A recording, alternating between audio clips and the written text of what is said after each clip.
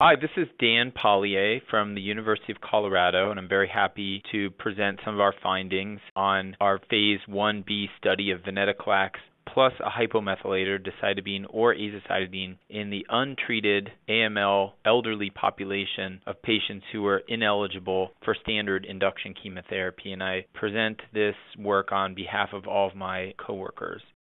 The essence of this project is to determine the efficacy and safety of the combination of Venetoclax, a very potent orally bioavailable BCL2 inhibitor, with a hypomethylator in patients in this population.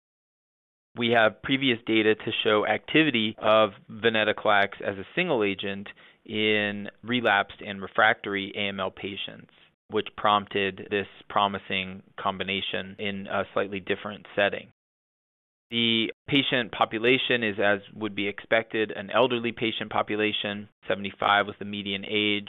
Patients had either intermediate or adverse risk cytogenetics, and a preponderance of patients had evolved AML from an antecedent hematologic condition. From a safety perspective, we did not experience any dose-limiting toxicities or tumor lysis syndrome, which was something we were watching for very carefully given the experience of Venetoclax in a different setting, in the CLL setting.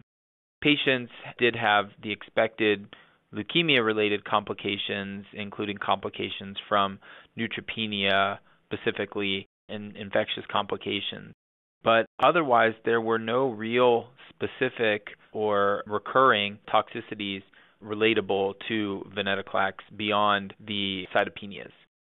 There was no ability to treat these patients with an azole given unstudied interactions between azoles and Venetoclax, but despite that, our fungal infection risk was quite low. And there were 6 early deaths, half of which were from disease progression and the rest from disease-related complications.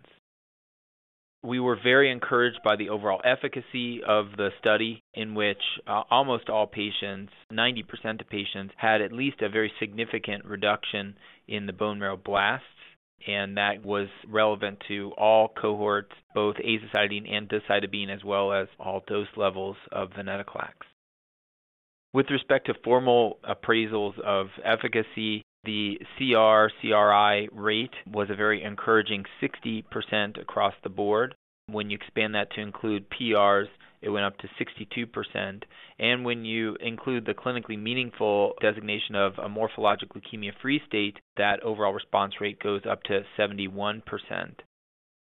There was no real difference observed between the azacitidine or decitabine arms, and no significant difference observed in the lower versus higher dose cohort of Venetoclax. The most responses occurred very quickly, which would not be expected for a typical hypomethylator response population. And the median duration of response so far, with the upper limit not reached, is 8.4 months. With respect to biomarkers for response, we did do extensive genomic profiling, some of which was presented on the ASCO poster. And one very notable finding was perhaps a preponderance of responses in patients who have an IDH mutation, for which there is a biologically plausible explanation for sensitivity of patients with an IDH mutation to a BCL2 inhibitor that has been published recently. Currently, the patient's durability of response is clear.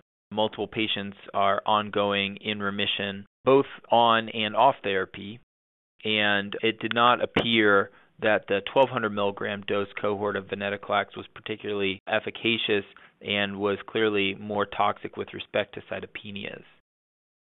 So in conclusion, we're very excited about the combination of Venetoclax plus a hypomethylator in the upfront treatment setting for elderly AML patients intolerant or not eligible for induction chemotherapy.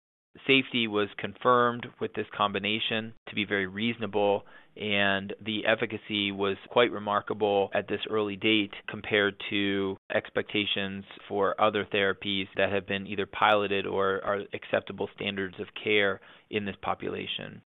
Going forward, we continue to expand the cohorts, the 400 and 800 milligram dose cohorts, with both azacitidine and decitabine, with some protocol changes to help mitigate against the sometimes significant neutropenia that we have seen with Venetoclax. So thank you very much for your attention. On behalf of my co-investigators and all of our patients, thank you very much.